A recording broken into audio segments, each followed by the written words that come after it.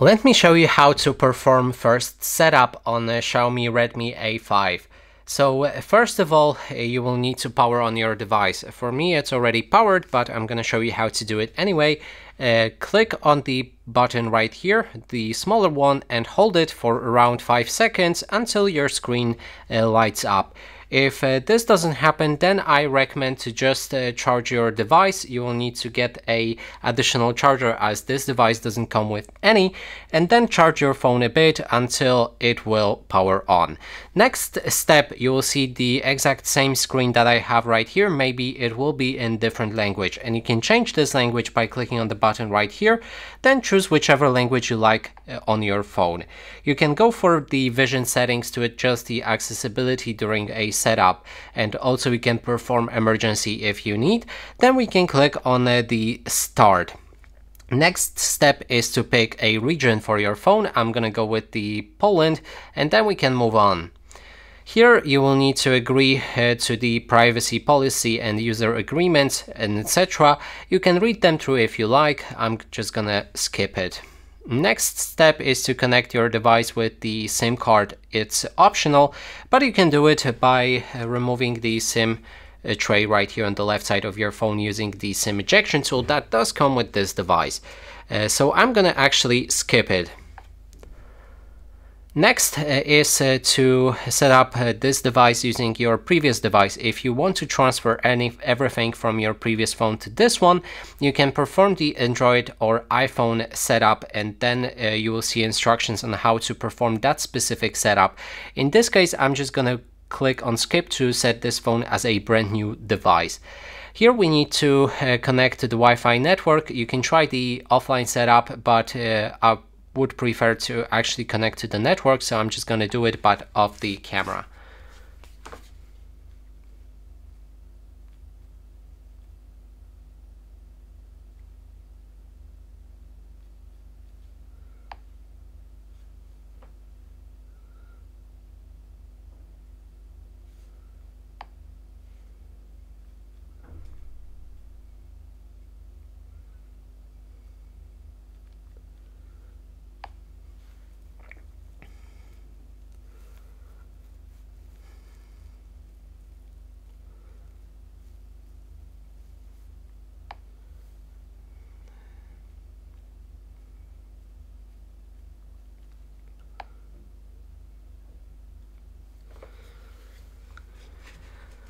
Okay, so I'm already connected to my network, and now our phone will get ready for the further setup. So let's just wait a moment.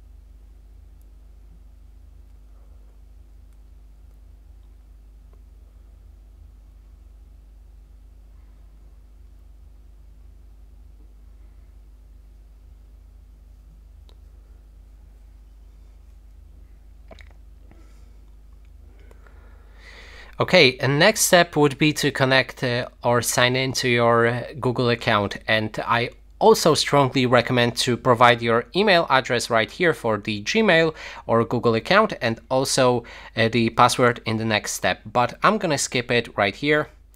I don't want the account right now to be logged in. Next step is to actually provide a PIN password for your phone. If you want any kind of screen protection, you can do it right here. You can even change to different options by going to the screen lock options, and then you can choose pattern, PIN, or password. I'm gonna skip the password. I don't want it on this specific phone.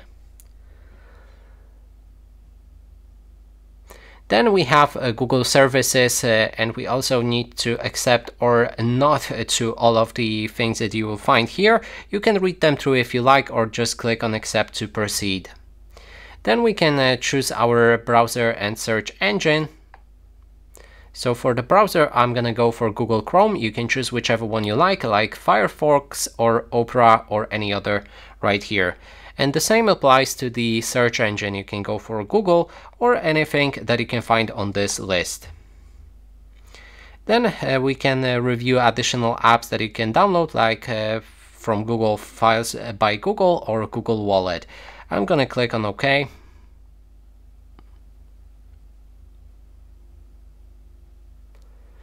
Then there's basic settings. You can send usage and diagnostics data, set up personalized ads, and agree to user experience program.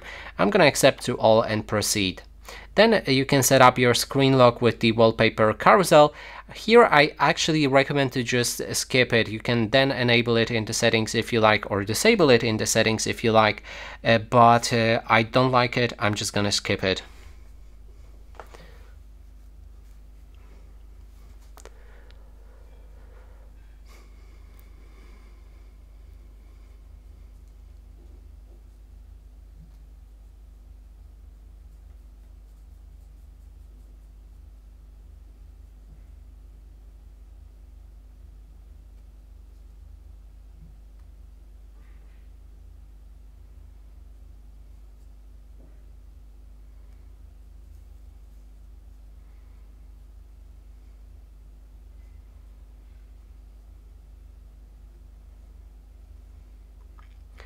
Okay, so our phone is actually ready. As you can see, we are in the home screen, and that is basically everything that I wanted to show you.